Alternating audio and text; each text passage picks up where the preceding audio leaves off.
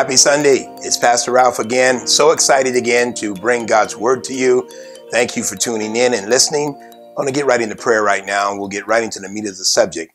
Our Heavenly Father, we thank you again this morning. We thank you for what you're doing in our lives. We thank you, Lord, for waking us up and giving us a fresh breath of air. Lord, we thank you now that as we get into your word, that the Holy Spirit will teach us and guide us and lead us into your truth. In Jesus' name, amen. All right. Well, I'm excited about our subject today, and hopefully we can get some insight on what we're going to be doing next. You know, it was the question that came to mind. I was praying and asking God, what's next for us? And what I heard in my spirit this morning was that God wanted us to know how to live in a circumspect manner. How to live in a circumspect manner. So what does it really mean to be circumspect? And so we're going to take a look at some definitions and synonyms and antonyms, and then we're going to get right into the word to show you where that is in Scripture. Because today, a lot of people probably have never heard that word. It's an old King James word, but it means something very simplistic. And so I want to get right into it and teach on that today. Now, let's take a look at this word. What does it mean to live in a circumspect manner? The word circumspect means to be careful. It has to do with consideration of all circumstances and possible consequences in one's life. And so if I'm going to look at life and be circumspect, I must consider a careful approach to decisions that I make and a careful approach to how I walk and how I live. When we talk about our walk, we're talking about how we live. The Bible says that our walk must be lined up with the Scripture, must be led by the Spirit and walk by the Spirit. And so to be circumspect is to have a careful, decisive walk in line with God's word, because that is what it means to be circumspect. And it goes on to say, here's some synonyms: to be alert, to be careful, to proceed with caution in your life. And I'll tell you, there's never been a time like today that we need to be cautious more than any other time since in my lifetime, possibly in your lifetime. But we need to proceed with caution. We need to be conservative at this time, not to be so liberal, but be conservative with our monies, with things that we do, our plans. You know, think conservatively, because we don't know what tomorrow will bring. And we live today because God has only given us today to live. So for a Christian to be nothing less than conservative with their means and what God has provided for them would be unwise. And so when we talk about having a circumspect life and living in a circumspect manner, conservative would be one of the words that I would come to understand a little more about my everyday life. To be guarded, to be heedful, to operate from a standpoint of safety, you know, being safe. I've come from a place where I work in life and work with people, and safety always comes first. Should always be safe and have a safe environment to work in. So if we're going to be circumspect, we need to consider our safety.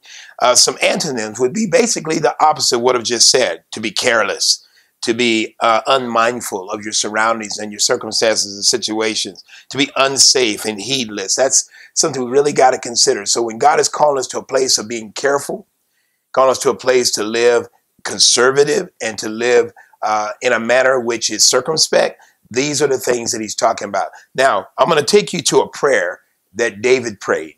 And this prayer is something that I would like for you to also read during the week and study it, because David says a lot in this prayer that we need to consider when it comes to talking to God and walking with God. And it's found in Psalms 26. And David prays a prayer that I believe we need to line up with. I mean, it's a prayer of his heart. You know, David always had a heartfelt prayer to God.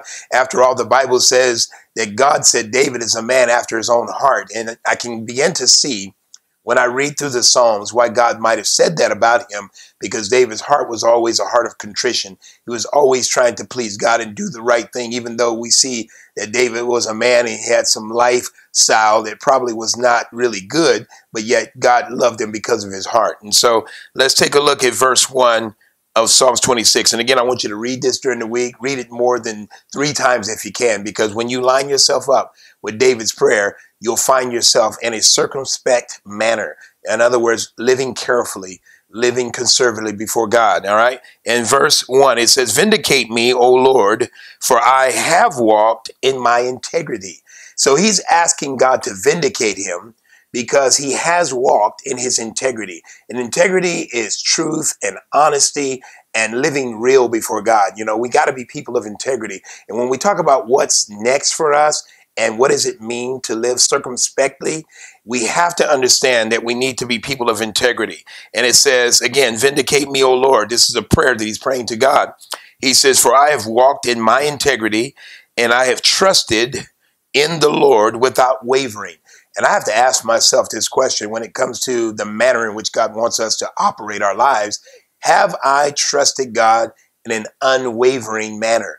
I would say, yeah, but no, not in every case. And I want to get to the place where whatever my circumstances are, whatever the situation is in front of me, that I never want to doubt God or to live outside of what he's planned for me, even if I don't understand it. There are a lot of things happening in our world today that we don't know what the outcome is going to be, but we do know this, that God is in control, and we have to place our confidence in him. So when David's asking, hey, I have trusted in you and your word, and he says, and without wavering. And then he says something that I believe should be helpful to you and I. He says, examine me, O Lord, and try me. I mean, to ask God to examine you when God already knows. What kind of heart must one have to say to God, examine me? In other words, he doesn't think in his own mind that he's perfect and that everything in his life is okay. So he's asking the Lord to scan over him and examine him. And he says this, listen to how this is written. Examine me, O Lord, and try me. When you say try me, what you're asking for is test me. You're saying to God, test me. And then it goes on to say, test my mind and my heart. See, in other words, David wanted to know that he knew that what was in his heart was right. And so he asked the Lord for his help. He said, Lord, try me and test me to make sure that my heart is right. David wanted no surprises when he stood before God, and I don't want any surprises either. So if I'm going to live in a circumspect manner, I want to be careful to do the things that God has called us to do, and I want to make sure that what I don't know, that I come to know by asking for God's help in life. All right. He goes on to say, you see how this is a great prayer? I mean, if we can learn to pray this way, the way that David prays, I'll tell you, that would be a blessing to ourselves, and it would be something God would be pleased with. He goes on to say in verse 3, he says, for thy loving kindness is before my eyes. He also recognized that God's mercy, loving kindness is just another word for mercy. He says, thy loving kindness is before my eyes. In other words, I can see your loving kindness in my life. And sometimes when we go through life circumstances and situations, sometimes it clouds our judgment. It takes away the gratitude that we might have for God. And it makes us to become unworthily in our mindset, to have an unworthy conscience. And when you start thinking in an unworthy manner, you start deducing what God has done for you down to ridiculous things that you think with your mind. And David says this, thy loving kindness is before my eyes. In other words, I can see that you've been merciful unto me. And see, so that would help David to be circumspect before God. He says, and I have walked in thy truth. You know, to walk in the truth is nothing short of walking in the word. In other words, not walking according to your own imagination, ideas, or plans, but learning how to be circumspect and be conservative and walk in line with truth, getting into the word and accepting truth. He says here in verse 4, he says, I do not sit with deceitful men. You know, there are a lot of deceitful people in the earth. And this is not so much the thing that David thinks he's better than people, but when you know that people are deceitful, you can't congregate with deceitful people. You can't sit amongst them, because to sit amongst deceitful people would cause you to be unwise. The things that they do, the things that they say, the things that they plan are deceitful. So David says, I don't sit with them, nor will I go with pretenders. In other words, he would not go with people who are being phony, people who are being fake. There are a lot of people faking their walk with God, faking Christianity, who are faking with their heart to act like one way when really there's something else. And so David says, I don't hang out with pretenders. And you got to think about this in life. Are you pretending? Are you hanging out with people who pretend all the time? People who say one thing and then do another, live one way and yet live another way when no one's looking? He says, I don't hang out with pretenders, because David was a man of circumspection. He wanted to live in a manner that was circumspect before God, being careful, being wise. living in an alert manner, being sober with his walk. In verse 5, he says, I hate the assembly of evildoers. And when you think about how evil people congregate together to do evil, I mean, we got a lot of things more than just gangs in the street. People would think evil would just be gangs or the mafia and things like that. But, people are evil in all kinds of manners. People are evil around your dinner table. People are evil in your workplace. People are evil everywhere. And so you don't want to just look at, oh, those gangs are evil or the mafia people are evil, but there are many deceitful people who are more evil because you don't know that they're evil. See, we can look at a gang member and say, oh, that guy's no good. He's bad news. We can look at the mafia and say, oh, they've been in business for a long time. They've been controlling things. It's pretty scary to be around a mafia. But see, when you have people who are deceitful and you don't know that they're that way, and they can enter into your life and become pretty familiar with you, your family, and everyone that you're affiliated with. And yet later on, it's like Jesus said, a little leaven will leaven the whole lump. You got to be aware of the leaven of the Pharisees. You can see this rise of arrogance and pride that comes in. And so he says, I don't sit around evildoers. We find in Psalms 1, he said, blessed is the man that does not sit around scoffers and mockers. That's the same thing. When people are mocking God, or scoffing at the word, or scoffing at ministry. Those are the type of people that you need to pray for, but not assemble with. Now, we're talking about walking in a circumspect manner. So we're talking about being careful because our company, the company we keep, bad association, the Bible teaches, corrupts good manners or behavior. So you may be kind of straddling the fence yourself. And if you hang around people that have no morality, then you're going to tip on the other side of the fence and you're not going to be circumspect. You're going to be a person who lives outside of what God has for you. And David, again, was praying to God this way. After David had did so much in the kingdom and so much God had done through him, he was still asking God to search his heart. Have you ever, in the last week or two or month or year, have you ever had the notion to ask God to search your heart, to see if there be any iniquity in you or any wrong thing in you? Maybe how I treat my wife. Lord, am I treating my wife the way that is pleasing to you? If you're a woman and you're treating your husband in a way that's not pleasing to God, you might want to consider asking God's help to treat your husband and your children in a way that God is pleased with. And so, if you ask that question of the Lord, he's going to attend to that question and answer it for you. And he's going to support you in becoming more and better and more pleasing to him. And so I don't think it's something that we should be afraid of. I think we should straight up ask God, am I doing okay? How am I doing?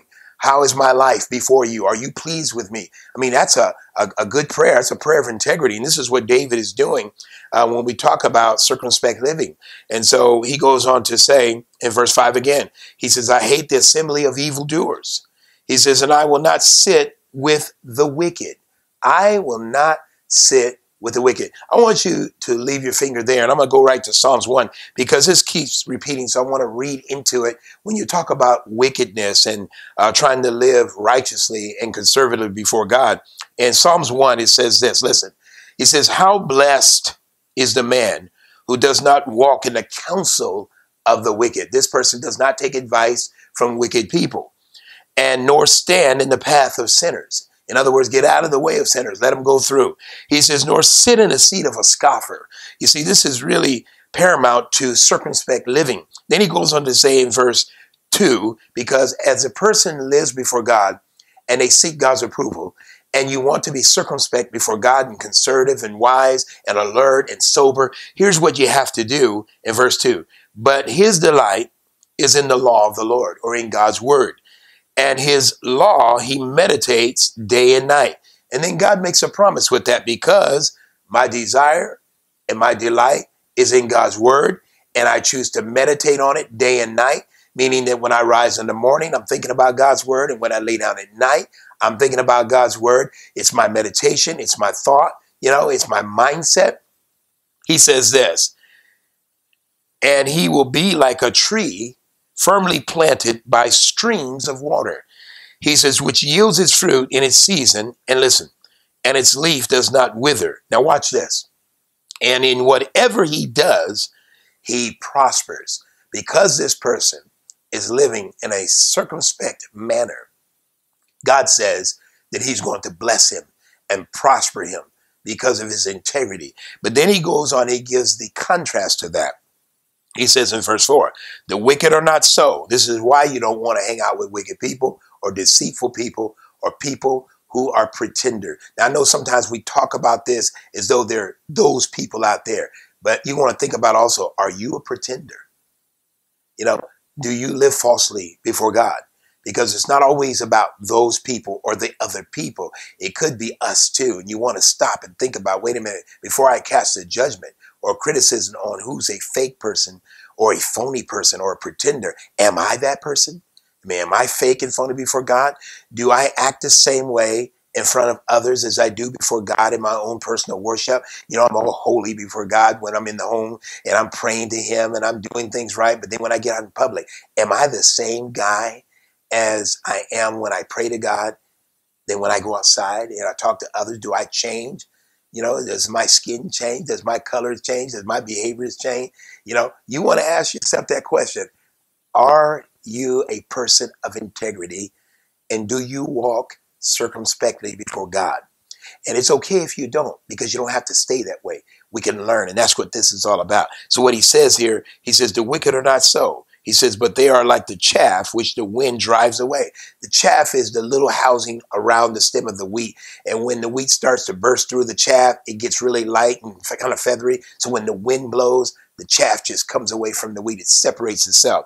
He says, the wicked, he says, are like a chaff and the wind drives it away. Therefore, the wicked will not stand in the judgment. In other words, you won't have a standing in the judgment before God when you're living wickedly. He says, therefore, the wicked will not stand in the judgment, nor sinners in the assembly of the righteous. So what that tells me is that God's people in the final time of judgment will not be judged with the wicked people. The righteous and the wicked will be separated. And that's what he's telling us. He says this in verse 6. He says, for the Lord knows the way of the righteous. He says, but the way of the wicked will perish. The Lord knows the way of the righteous, but the way of the wicked will perish. And so I felt we need to go there because David is talking about some of those similar things. And I thought that would help us to think of being more circumspect and walk in a manner that's more pleasing to God when we see exactly what the word says between that which is good and evil, that which is righteous and unrighteous. So we go back over here again to Psalms 26, and I believe I left off on verse 5. He says, I hate the assembly of evildoers, and I will not sit with the wicked. Now, verse 6 says this, I shall wash my hands in innocence. In other words, when you wash your hands, are you washing your hands really clean because you're innocent and your heart is right? Or are you washing blood and dirt off your hands because you're guilty? David says, I want to wash my hands in innocence. In other words, when I wash my hands, and this is not literal, but he's talking about having clean hands, clean heart, clean mind before God. So in that sense, you know, you can wash your hands all day long, but if your heart is wicked, you're still dirty. So David is talking about something that's more substitutionary than actual literal. So he says, I will wash my hands in innocence and I will go about thine altar, O Lord. In other words, I won't even come before God if my heart's not right. And a lot of times, you know, if we don't walk in forgiveness, we're not walking circumspectly. If we're not walking in a way that's pleasing to God, it's kind of a moot point to go to God and ask God for anything because you're asking God for something that you're unwilling to do for others. So it's really important that you have a clean mindset and a clean heart before God, that you check the way you walk and the way you act, the way you talk before God. Like I said, a lot of people go to church and they hide in the church. You know, they feel safe in the church. They feel more pure in the church because everybody in the church, in a lot of churches, there's crosses on the wall. There's a big altar up there. You know, there's these holy people standing in white robes that are the praise team or the choir. And then you have the deacons and the elders and everybody standing around. It's set up for like a perfect place or environment for you to live holy. But I want you to know, none of that is holy before God. All you're doing is dressing up what you are on the inside. You see, so it's not about going to a place of worship. It's about having worship on the inside of you. Jesus said, they that worship God will worship him in spirit and in truth. You know, it's not about where you worship. It's not about what you put on, the posture that you take on where worship and prayer is concerned. It's always the attitude of the heart. That's going to be a hard thing to go before God in prayer and ask God for all these things like David is doing, and then leave away from prayer and act uncircumspect before people and before God. You know, sometimes we can't get away from prayer fast enough before we fall back into our carnal nature. You want to carry what you do in prayer to the world. The relationship you have with God and the devotion that you have with God, you want to make sure that that is mirrored in the world today. So when you walk away from the presence of God into the world, you carry the presence of God with you. It's on the inside of you. You live in a circumspect and holy and sanctified life. All right. So that makes a lot of sense to me. Now, let's take a look at verse 7. He says this, that I may proclaim with the voice of thanksgiving and declare all thy wonders. So when I'm going before God, I want to go before God with the proclamation of his wonders and his greatness through an attitude of gratitude, to have a heart of thanksgiving. You know, and I'm practicing every day to be more thankful to God for where I'm at in my life and what I have in my life. You know, I don't want to get beyond what God has done for me and yet not respect what he's done for me and start looking for more. Sometimes children do that. You can do so much for children and they don't understand the value of that, and they want more and more and more. And as parents, we have to teach them to be thankful for what you have and to be content with such as you have, as the Bible talks about, because you can keep going more and more and more and more. But I've learned in my life that less before God is more. Sometimes you can get so much, you can get a sense of being spoiled and entitled before God, but less before God is more. Because when you have God and a relationship with God, the way that the Bible says, you don't have as big of desires as you've had when you were in the world. You're not empty. You're not coming to God on empty.